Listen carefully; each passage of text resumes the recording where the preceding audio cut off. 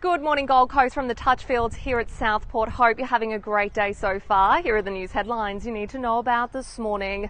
A 13-year-old boy who allegedly ploughed a stolen Range Rover into a ditch in Ashmore yesterday morning has been charged.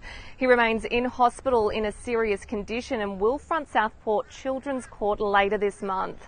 A 72-year-old driver has had to be cut free from the wreckage of his vehicle after crashing into a power pole in Madrabar overnight. And the Australian Federal Police are stepping up their patrols at Gold Coast Airport ahead of what's expected to be a bumper Easter for the local tourism industry. To the weather, we're in for a partly cloudy day here on the coast. There is a high chance of showers and a possible thunderstorm as we head for a top of 27 degrees. Similar conditions expected across the weekend. For more information, head to mygc.com.au and of course don't forget to tune in to 1029 Hot Tomato.